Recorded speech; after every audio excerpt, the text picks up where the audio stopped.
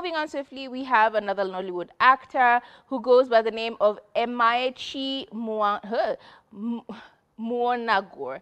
We all know him better as the father to Aki and Popo, the two guys who act on Aki and Popo. Very funny. This particular guy right here, we all know him from that particular movie, and a lot of other movies that he's done in Nollywood over the years. But unfortunately, he's also going through a tough time with his health. Story goes that he's been in hospital for quite a while, and he is trying to look for donations so that he can actually get a kidney transplant. We saw some pictures of him online with a full-on bandage on his chest. It looked quite gruesome, and obviously a lot of other actors and his friends are coming out and asking Nigerians and fans of this guy to actually come through and make contributions, because he is under medication, but he's not like responding very well to medication, so a transplant is very necessary. So if you do have any finances, please help him out.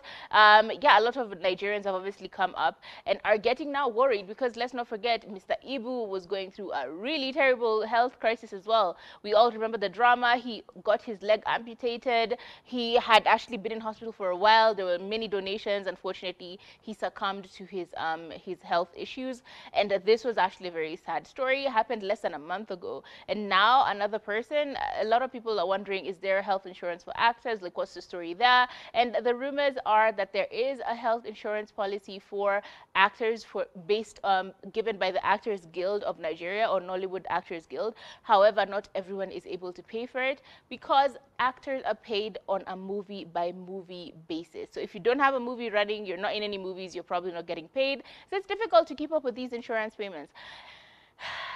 A lot of interesting things coming out. You know, actors are really in need of organization and to be financially sorted out, because it's becoming crazy how many people are actually coming out in the entertainment industry with injuries and bills, hospital bills. It's actually